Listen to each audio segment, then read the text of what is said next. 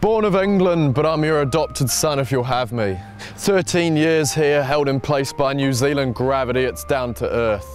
We're the second verse, the anthem's yet unwritten, the youngest the country smitten in the throes of a first love affair, with all that which grows and all those who care, and in refracted glare of sunlight through water, in a history in which we are all the authors, because we are bucket bongs and Bob Marley songs along the peninsula of the Coromandel. We're politicians and jandals in a nation of vandals, committed to tearing apart these old world standards, and we are alpine climbs and street corner rhymes, and Marlborough wines tied up in a long strand of coastline that entwines us, binds us, defines us as sanity in a world steadily going mad. Questions less pressing found inside beer bottle caps. If you read between the fault lines on the map, you'll find us attached to the edge of the earth. The sky impregnated the sea, and to us they gave birth, because we are more the squat cage and less the bench press, as our need to impress isn't to the same extent that we need strong legs to carry us onwards and upwards. We're a nation that crests mountains in Hillary's steps. New Zealand is never land to the lost boys of England and Scotland and Ireland.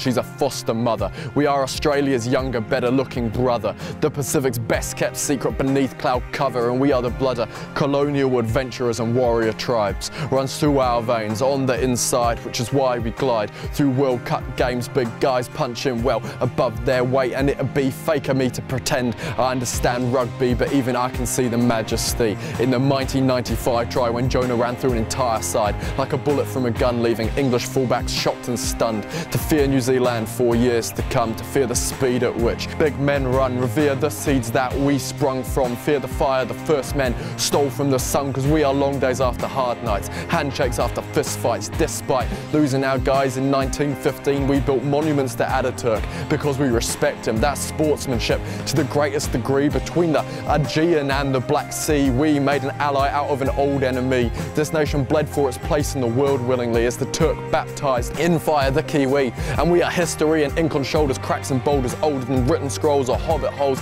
or severed stumps of flagpoles. We coast the west coast on a half tank and a spare tyre. We patch up broken hearts with duct tape and number 8 wire, and we leave Londoners wondering what on earth's up, because we're saying thank you from the back of the bus and covering absolutely everything in tons of ketchup.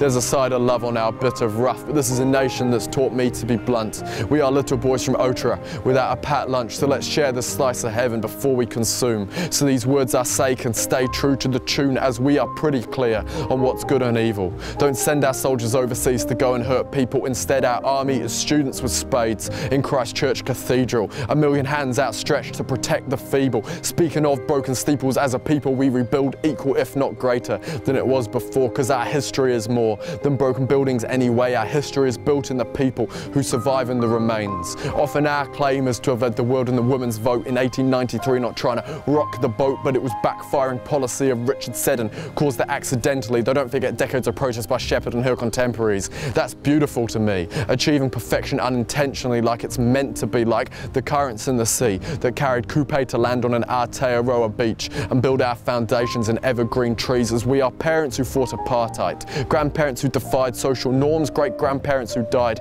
on the beaches of Gallipoli against machine guns and dysentery. For the better world I think we now define. That's right, that's pride that shines like the beacons of Gondor. I've been yonder too long, and it's when you're gone you remember what's on these shores, but I'm back now strong.